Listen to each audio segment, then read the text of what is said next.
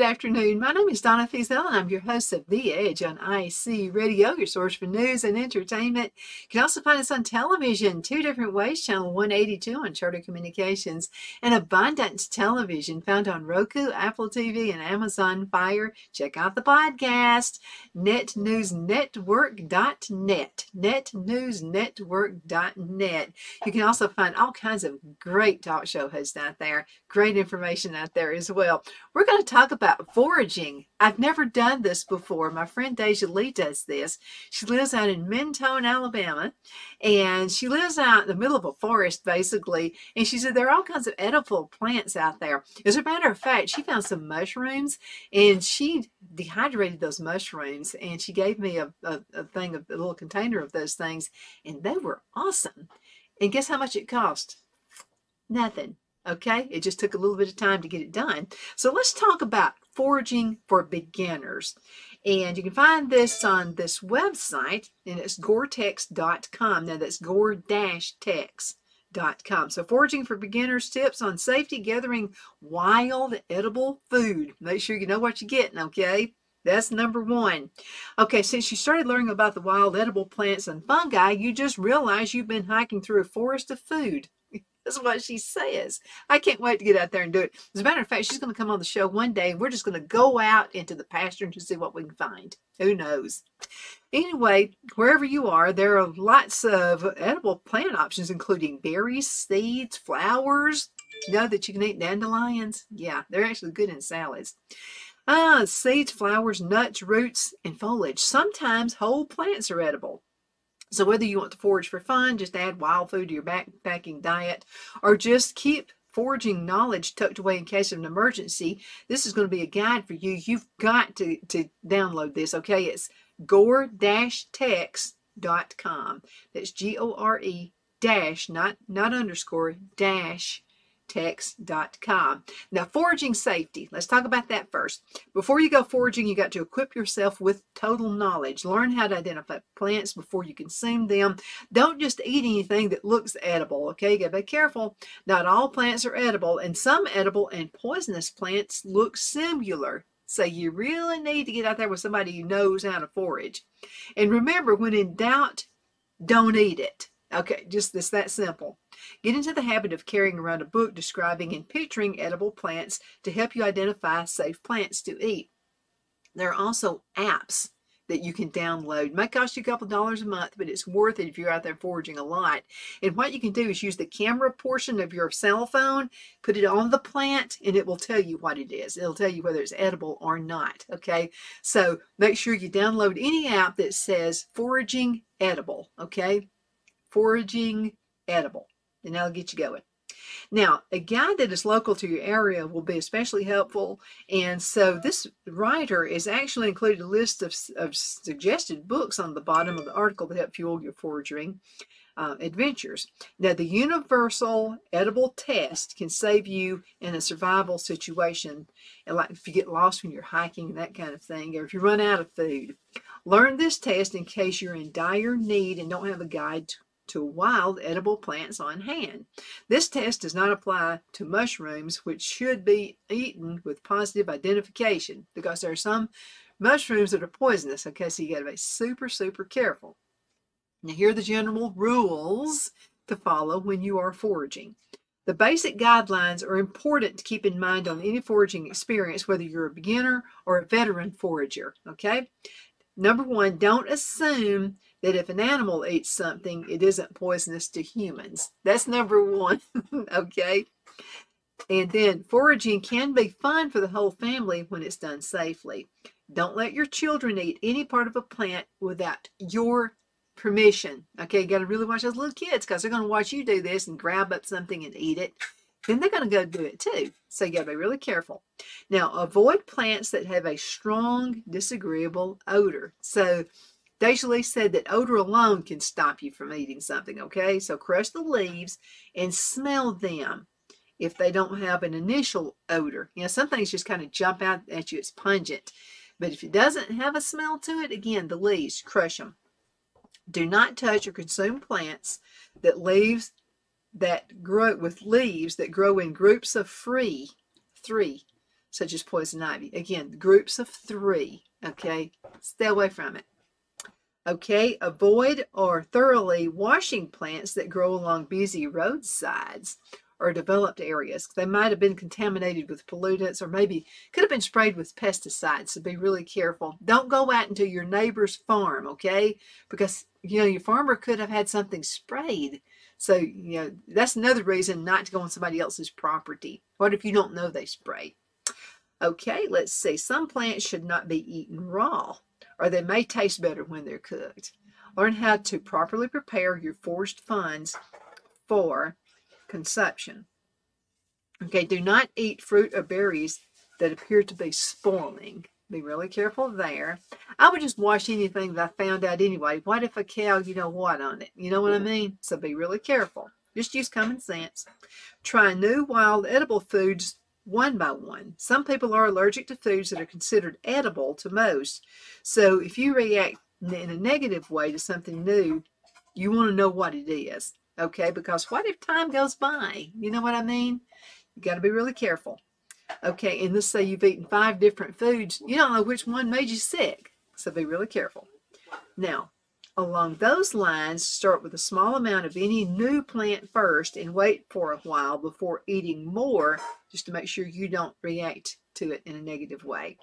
Now, as with any outdoor activities, always practice the leave no trace principles that leave your surroundings as good or better than you found it, okay? This is not the time to eat a candy bar and throw the candy bar wrapper outside, okay? Don't do that. It's called littering. Okay, now let's go ahead and just start talking about the 10 common edible plants. And I've got a picture of each one of these, so I'm going to throw it up there into the camera so you can see it as well. Now, the following plants are easily identified, and you can at least one component that is safe to eat. Okay, so when you start to forage in your local area, these selections may or may not grow there, but they're all found somewhere in the United States. So be sure to pick up a regional guide to wild edible plants for detailed identification instructions, and make sure you choose new favorites to start with. Nasturtium. Now let's show you what nasturtium looks like. And that's a pretty one right there. It has the orange flower to it. See that? Okay, that's okay. But let's get some more info about it, okay? Before setting out into the wilderness to forage, try foraging close to home and look for this nasturtium, a beautiful orange, yellow, or red flower with a peppery kind of a taste. The nasturtium is easily found in parks, gardens, and street-side flower beds. Again, be careful now. If it's not on your property, you need to find out if it's been sprayed with pesticides. Every part of this vitamin-packed plant is edible, from its leaves to its seeds. If you want to snack on a wild nasturtium, head to its native land of South America. Then you'll find them out there, okay?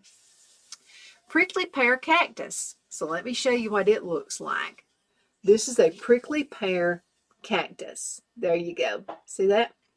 We've got those growing out in the yard. And you can eat, people have made pickles out of them. They've done all kinds of things with them. But it's good to know that even in the desert, edible things can grow. So the prickly pear cactus, with its paddle-shaped arms and vibrant magenta fruits, commonly grows in arid parts of the world. It can be kind of arid here in North Alabama, when the summertime really blows out there. Okay, so that commonly grows in arid parts of the world, particularly in the American Southwest and Mexico. Now, before eating the fruits or the pads of the prickly pear, the spines have to be removed. And you've also got to have the skin peeled. Many people use the fruit to make a delightful pink and refreshing juice. I've heard about that. Okay, the morel. And I'll show you what that looks like. This is the morel right here. See that? Okay, the morels are coveted, and they're scrumptious mushrooms found during the springtime throughout the United States. Although they may have many distinguishing characteristics, take care that what you found is really a morel and not the false morel. Okay, let's go ahead and cut to a commercial break. We're going to be right back in just a minute, so hang in there, okay?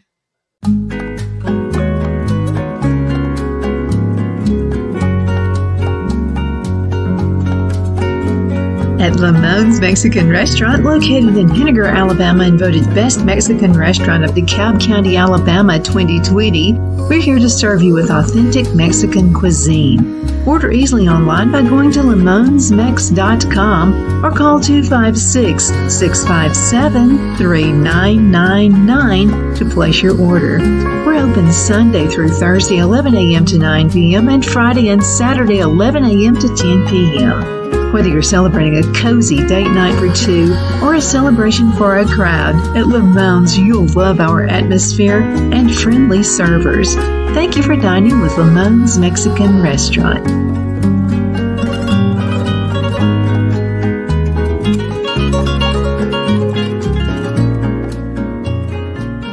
Let Rhonda at Rhonda's Elite Tax LLC take the burden off you for all your tax needs. I know because Rhonda has been taking care of my business since 2013. I feel Rhonda works for me because she knows the direct questions to ask to better benefit my unique business in order for me to get back the biggest refund possible.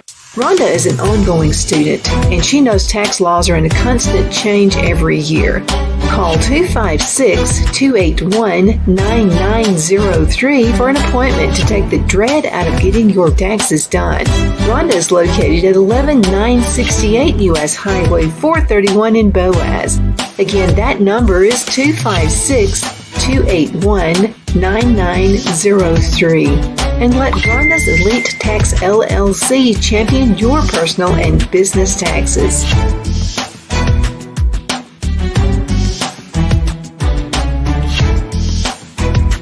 Jeff McCurdy of the McCurdy Law Firm has been a public service of this area for over 10 years. McCurdy, a member of the Henniger City Council, serves as prosecutor for the town of Sylvania and was named public defender for the city of Rainsville. The McCurdy Law Firm is located at 17326 Alabama Highway 75 in Henniger to better represent his Jackson and DeKalb County clients. If you need to be represented by a true public servant with proven success, call Jeff at 256-996-8701 or send a private email to mccurdylawfirm@gmail.com. No representation is made that the legal services performed is greater than the legal services performed by other lawyers.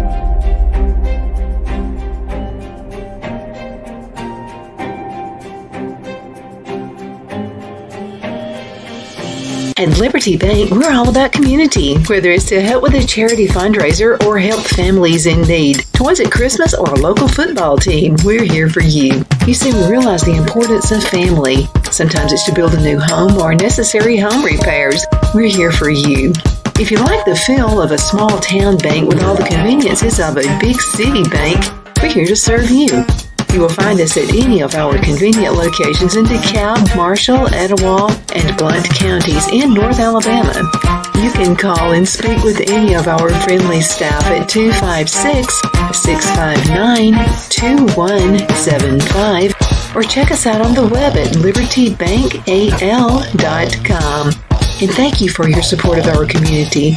Member FDIC Equal Housing Lender.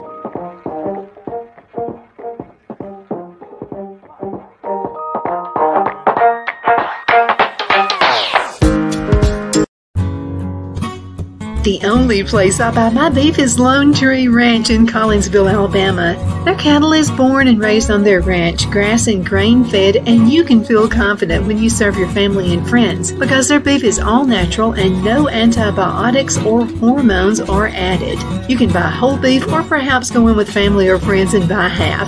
Their customer service is number one as they take care of the delivery to their local processor and can deliver to your home for a small added fee. They also offer herd replacement heifers. I always call Lone Tree Ranch in Collinsville, Alabama for my beef specialty recipes and cookouts, and you can too. Food shortages are increasing, so buy local by calling 256-523-6462. That's 256-523-6462.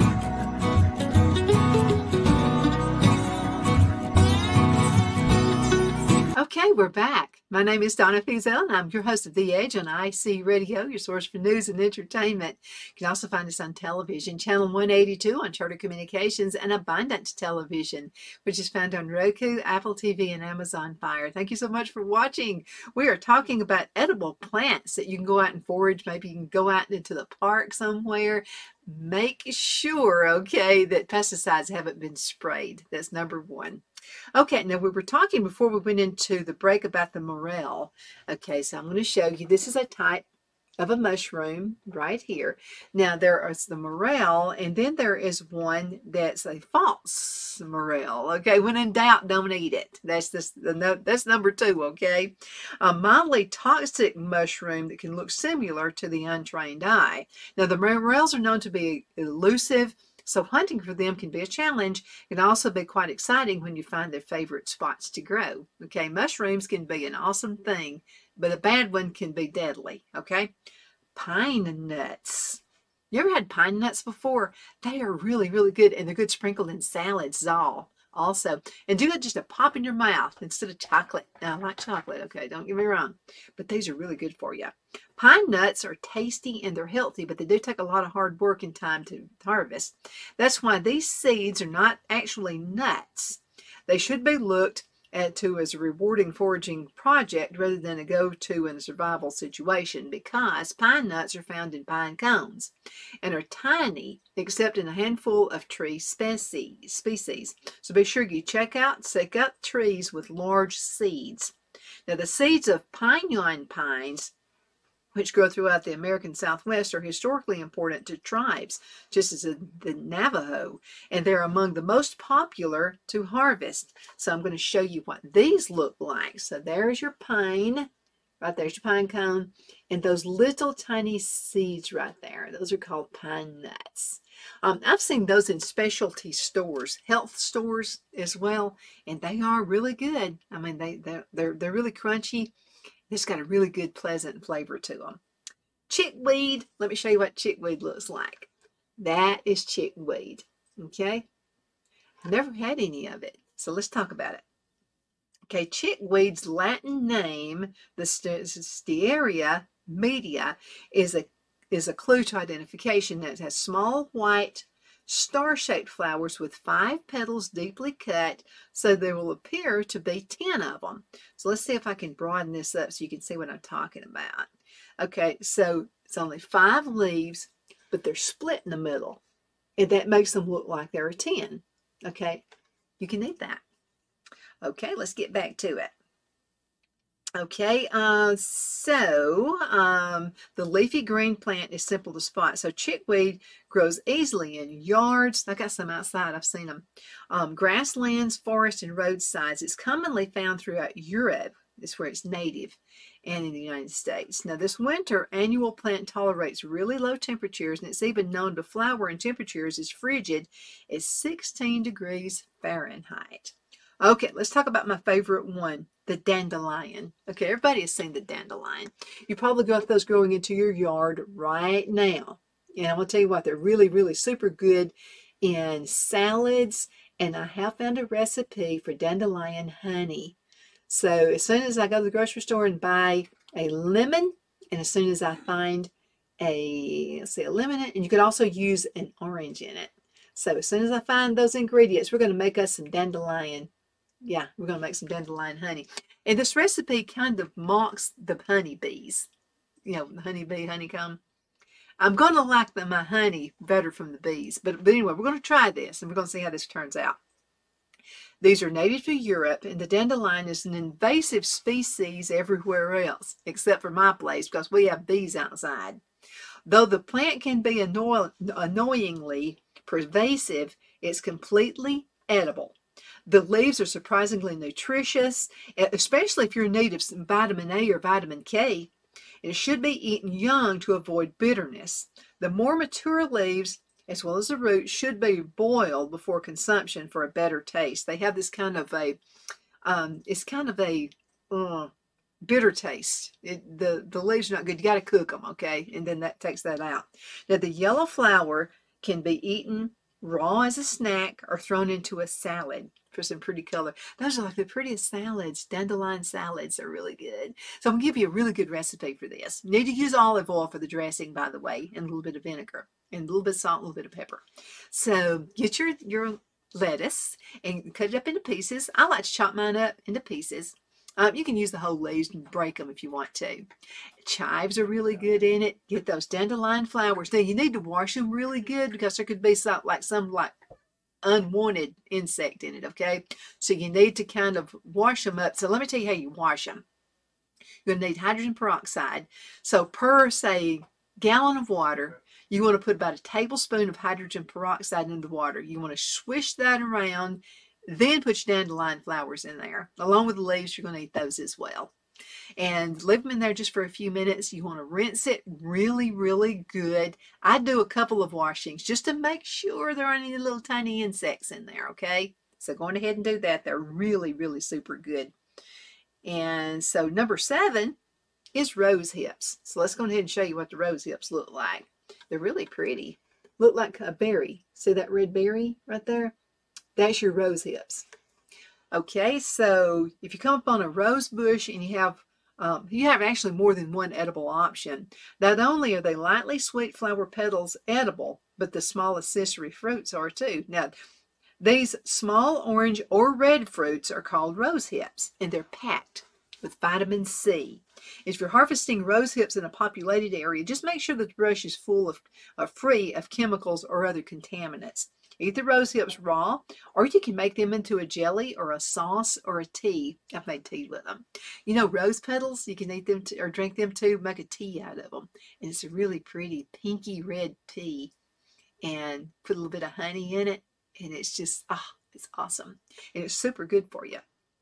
Blackberries. Everybody knows what a blackberry looks like.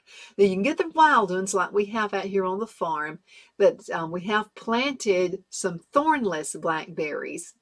It's a whole lot easier to find those. It doesn't hurt you like scratches and what have you. Now the berry could have easily been interchanged with other edible berries like raspberries, blueberries, or huckleberries, just to name a few. But it's nice to know, it's very good to know how to identify edible berries in the wild, as some of them are poisonous. So we know we're okay with these blackberries. Okay, so you go out into a farm. We use all my entire life. We had a farmer that lives close by us, and there were always blackberries. Of course, always ask. Don't just go out on somebody's land, okay? Always ask permission. And if they say no, obey by those rules, okay? Because farmers have to be really careful. If you get out there and you fall down and get hurt, they're always afraid of lawsuits. So if they say no, don't take it the wrong way, okay? It's just the way you have to be nowadays. It's good to know how to identify these. Blackberries are a great source of vitamins, nutrients, and antioxidants. I love them. I could just eat them and pop them in my mouth. You need to wash them first. Don't do like I do. Do as I say. You need to wash them, okay? You never know what bird fell over, if you know what I mean.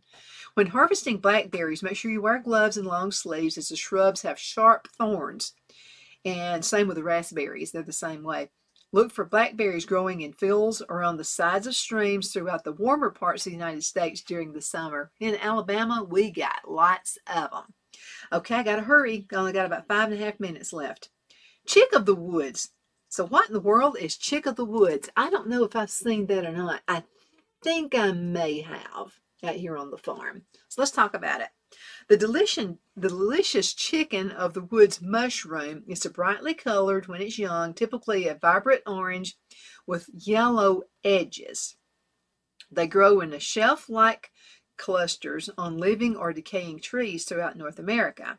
Slice up this meaty mushroom and add it to a camp meal. Just be sure to harvest the younger specimens and cook them thoroughly to avoid an upset stomach. Sounds like it could be, if you're, need to go to the bathroom, that would be a good thing for you. Chick of the woods growing on eucalyptus and conifers have been reported to cause adverse reactions in a small percentage of people, so try a moderate amount first. Try a little bit, okay? Just a little bit of it. Okay, amaranth. This is pretty. See that? Okay, it's kind of a raspberry color. I just think it's a really pretty color, kind of fuchsia in color. Now, this is considered either a weed or a superfood, depending on who you talk to. So this plant thrives on temperate climates. Its small seeds are packed with protein and nutrients, which is why this has been cultivated as a staple in traditional diets for thousands of years, most famously by the Aztecs of Mexico. The leaves are also edible and can be eaten raw or cooked. Seeds should be boiled or roasted before consumption. I think those are pretty. Now, let me give you some plants to avoid. We've only got about 3 minutes left. 10 minutes, okay? 10 plants. You shouldn't eat anything unless you know what it is, okay? We talked about that, but it's good to know how to identify poisonous plants. Some of the plants mentioned are common in backyards or landscaping as well as the wild, so being familiar with them can help keep curious pets or children safe. Now, death cap mushroom. What does it look like? I don't have any pictures down here, but it's a reminder not to eat mushrooms unless you're certain you can identify them and they're known to be edible. While the phthaloids appears, it's said to taste delicious, it says, but it's responsible for an estimated 90% of the world's deadly mushroom ingestion. Okay, this fungus is native to Europe, but is now found throughout the United States and most continents as an invasive species. I wish we had pictures of it. Okay, number 2, monk's hood. Okay, woven into many ancient stories, this plant is known by several names, with monk's hood by far the most innocent sounding, relating to the hood-like shape of the flower. Queen of the poison gets straight to the point. All parts of this monk's hood plant contains the deadly toxin acronite, which has been used throughout history to poison the tips of arrows for hunting. It can be found in mountain meadows in the northern hemisphere. Let's get with this one. Horse nettle. The horse nettle is in the same family as the tomato and the eggplant. So it makes sense that its mature fruits look like a juicy yellow cherry tomato. Though the fruits look edible, do not eat them. They are poisonous. Now, the horse nettle is active to the American South and can be troublesome to grazing animals. So luckily, this plant is equipped with spines and the fruit's bitter. That's two reasons not to eat it. It doesn't have a good eye to it. Okay, doll's eyes. This is called the white baneberry. This plant produces creepy-looking berries from May to September, sprouting from neon pink stems, and the berries are white with black dots in the center, and they just kind of resemble little doll's eyes. Unfortunately, not the friendly kind, but the kind that will poison you if you've ingested it. Think of Chucky doll? Yeah. The whole plant is toxic and should not be touched. Now, doll's eyes can be found in forests throughout the eastern half of the United States. Hemlock. You've all heard of hemlock. You remember what killed Socrates? After being condemned to death for his idea, Socrates drank hemlock tea. This shrub is extremely toxic, with painful symptoms that disrupt the nervous system and eventually render the subject unable to breathe. Quite innocent looking, hemlock has lacy green leaves and small white flowers and can be mistaken for wild carrots or for wild parsnip. It's not native to North America, but it now grows here, commonly near streams or along roadsides. A special note right here, the hemlock shrub is not related to the hemlock tree. There are others. Do not eat poison ivy, no oleander or the lantana, the American wisteria.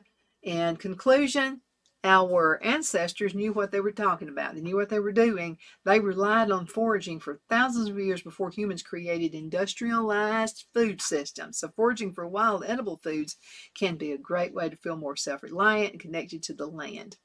Thank you again so much for watching. My name is Donna, and I'm your host of The Edge on IC Radio. I hope you learned something about foraging, and I'm going to go out. I'm going to let Deja Lee take me out there, okay, because I don't know that I trust myself. But thank you so much for watching. You can find us on television, channel 182 on Charter Communications, and Abundant Television, found on Roku, Apple TV, Amazon Fire. Make sure you check out that podcast. The netnewsnetwork.net. Netnewsnetwork.net. Thank you again so much for watching.